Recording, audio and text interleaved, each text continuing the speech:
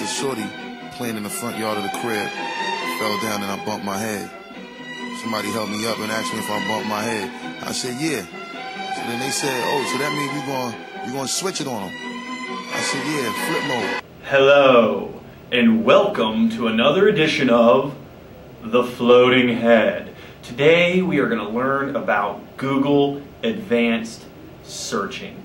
This is something that will come in very handy for you guys for the rest of your lives. Advanced searching is a very, very important tool. So let's get started. The first thing you need to do is go to Google's homepage, www.google.com. Then you're going to go down into the search bar and you're going to type in Advanced Search. And once you type in Advanced Search, go ahead and click Search. And then you'll click the top thing there which says Advanced Search. So when you get there, you're going to see that there's numerous different categories where you guys can search. There's with all, exact phrase, none of these words, and some of these words.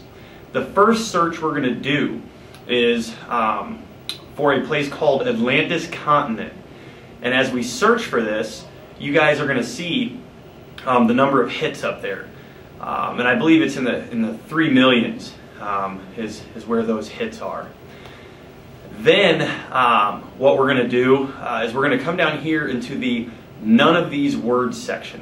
And the None of These Words section is a very important searching feature. I use it all the time. Basically what it does is it will prevent any websites from coming up that have those words in it.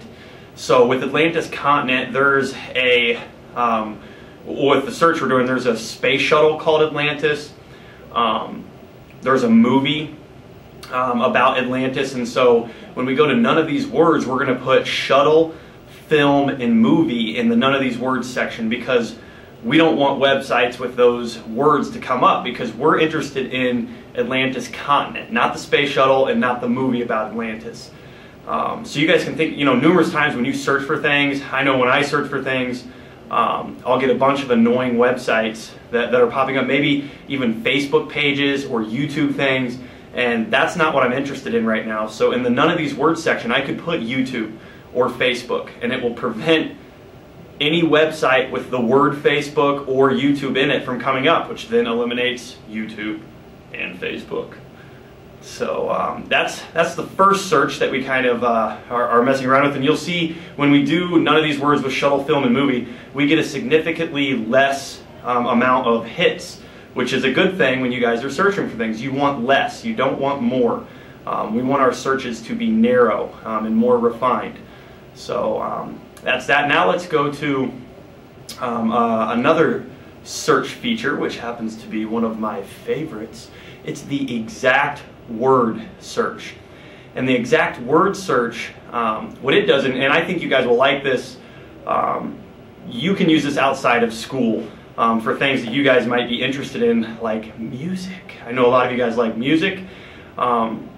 If you've ever heard a song on the radio, right, and you can't get your phone out in time to use the cool Shazam app, to use the Shazam app, and you try to pull it out, and you hit Shazam on there, and it doesn't work, right? And you're like, Shazam it! Which kind of sounds like a bad word. So that's the word I use when I'm unable to Shazam songs. And you get frustrated, right? And so you remember parts of the song, and you're like, oh, it went like this, and you're singing it to your friend. It's like, la, la, la, la, la, la. And your friend's like, I have never heard that song before in my life. As long as you remember a phrase from the song, you can go type it in the exact phrase search field. And what that will do is it only brings up websites that have the exact phrase you're typing in there. So it's really important that you don't mess up any words. If you mess up any words, it might not work. So let's try it. The phrase I'm going to type in there is, you cut me open and I want to see what it brings up. And so let's hit search, and oh, there it is, Leona Lewis, Bleeding Love. Keep bleeding, I keep bleeding love. Keep bleeding, I keep bleeding love. You cut me open. Oh, It's my jam. Anyways, love that song. And so let's go back to the exact word phrase, because sometimes you guys use this and it doesn't work. For instance, let's say you hear a song, you're like, yeah, the song, it's really good, and it's like, da, I love you. And so you go to the exact phrase search and you type in, I love you. Okay, do you think that's going to be a very good search? Let's think. I don't. I don't think it's going to be a very good search. And the reason is because that's a very common phrase. There are millions and millions of websites that have the phrase, I love you. Think of how many times you've written that on someone's Instagram page or Facebook page. I mean, I love you, so-and-so. And you write it all the time. So that's not a good search. So when I type in I love you, I'm going to get a huge number of results, and I'm probably not going to find my song. Now if I add more to it, like, I love you like a love song, baby. Let's do that search and see what happens. Oh, Selena Gomez. There we go. We found it. We found it right off the bat. Who sings the song? Now we know the song. Now we can go download it if we want to. Okay? So that's the exact phrase search. Very cool. Now let's look into other search features, and I'm sure you guys are familiar with this, but you can also search for images. So let's go to the image search. Now you're going to go up to image, and when you do that, things are going to pop up. Again, I just like to type in advanced search in the search field for images. You'll still see that nothing's really happening, so you need to go over. If you go over there to the right, you're going to see a little like bolt, and you need to click on that bolt. And when you click on the bolt, you'll see something that says advanced search. So go ahead and click advanced search. You do that and you're going to see many of the same searching features for images. However, there's several other features that I think are actually pretty cool. You can search for only large pictures or small pictures, which is pretty cool, because sometimes you get tiny pictures and when you try to make them big, they're blurry. So why don't you just go ahead and search for big pictures so you know that they're going to be big and they're not going to be blurry when you try to make them bigger or smaller. You can search for pictures that are only in color or only in black and white. You can even search for just clip art or pictures of just people's faces. Like me, I'm just a face. If you just wanted to search for Mr. Mo and you only wanted face shots of me, bam, here's one.